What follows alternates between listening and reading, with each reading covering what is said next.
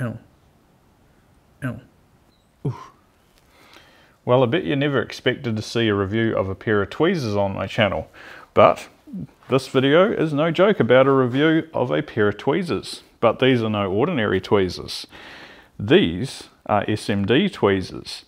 Miniware have produced a pair of tweezers that incorporates basically all the functions you'd find in a multimeter. Let's check it out.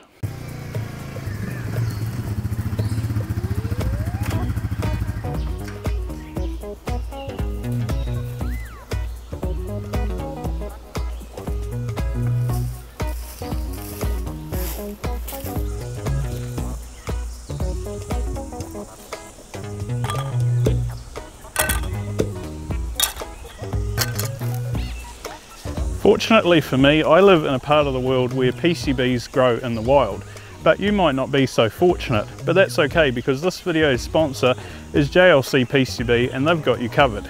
JLC PCB is one of the largest PCB manufacturers in the world. Personally, I've always been impressed with the quality and affordability they offer. JLC PCB now offer SMT assembly service, allowing their customers to receive complete ready-to-use circuit boards right out of the box without the need to solder fiddly surface mount components. With a multitude of design options, fast production time, and with 5 PCBs costing less than a cup of coffee, give JLC PCB your next PCB project.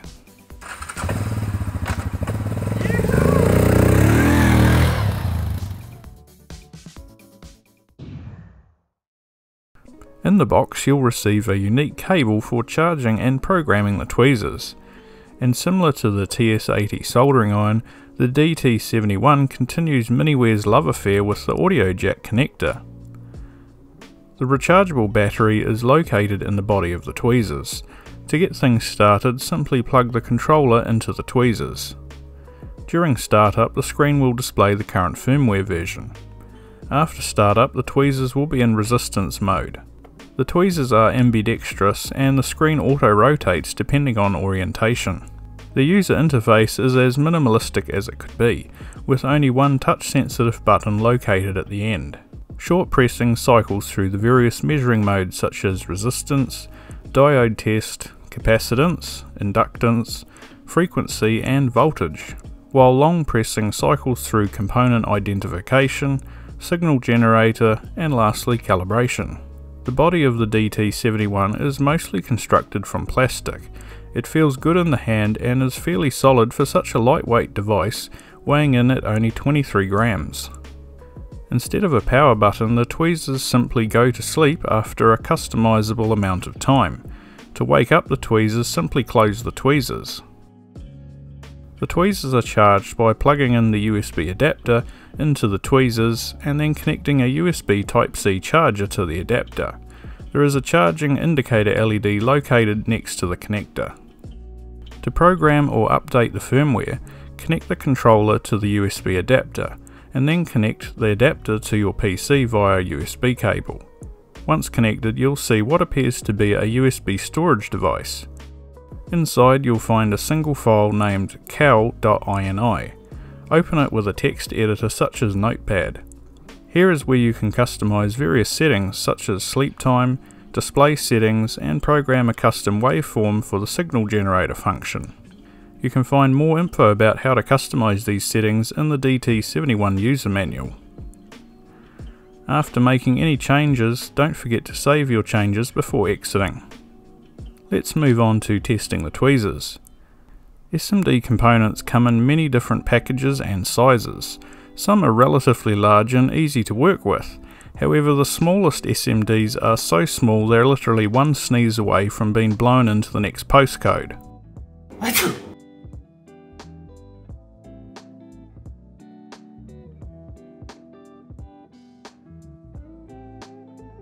Measuring these tiny SMDs with a traditional multimeter and probes can be quite frustrating.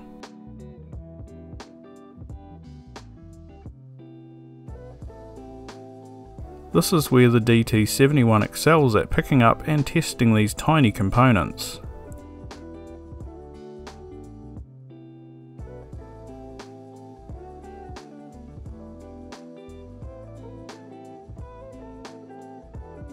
Probably my favourite feature of the DT71s is the component identification function.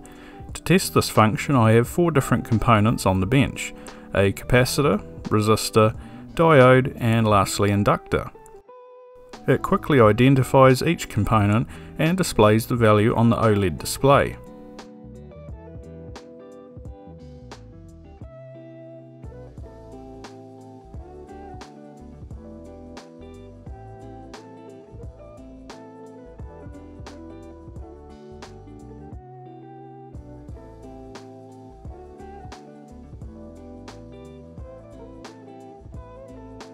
You can also use it to measure voltage on your circuits.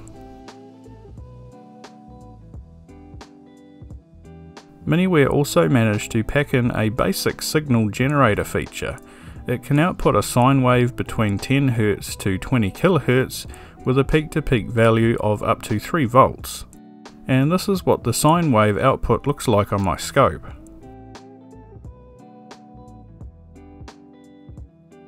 It can also generate noise and pulse waveforms.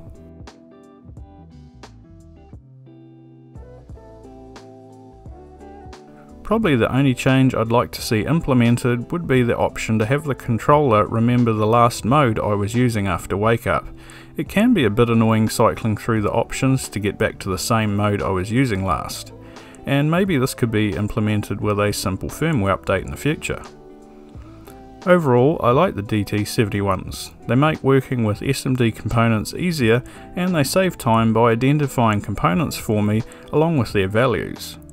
Alternatively, if you really work with SMD components and can't justify buying the DT71s, a cheaper option is to buy a set of tweezers that can plug into your multimeter, but it's nowhere near as nice to use having a cord to deal with all the time.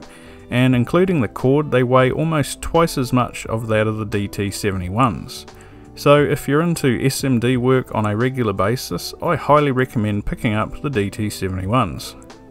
So thank you to Miniware for sending me their SMD tweezers. My eyebrows have never looked better, and those fiddly SMD components are now much easier to work with. Thank you to all my supporters over on Patreon, and I will see you in the next video. Bye for now. I wonder if these are any good at nose hairs. Ow!